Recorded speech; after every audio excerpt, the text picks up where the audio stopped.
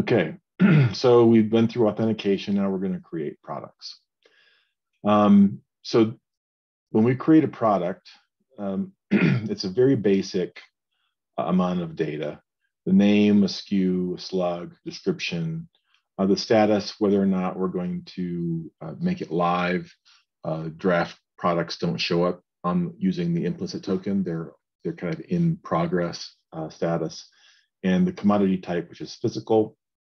The authentication we're going to use is a bearer token, and we're going to pass in that client token that we stored just a couple seconds ago.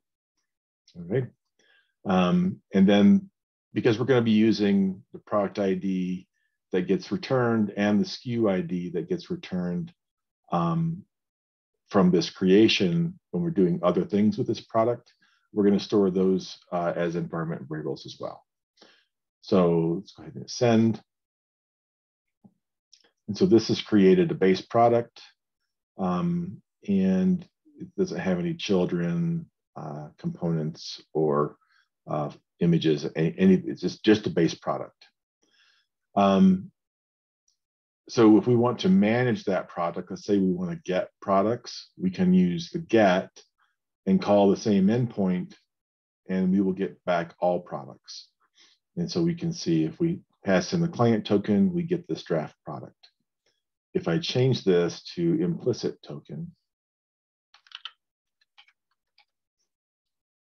and hit send, I don't unauthorized call.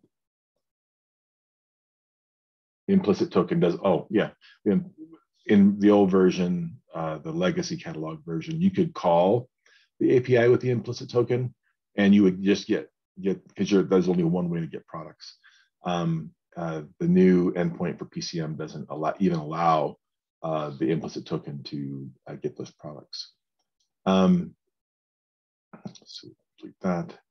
If we want to update a product, so we want to update the base product. Here we go. So we're going to pass in the product ID and call that product's endpoint and the product ID and pass in the additional attributes. We'll hit send on that.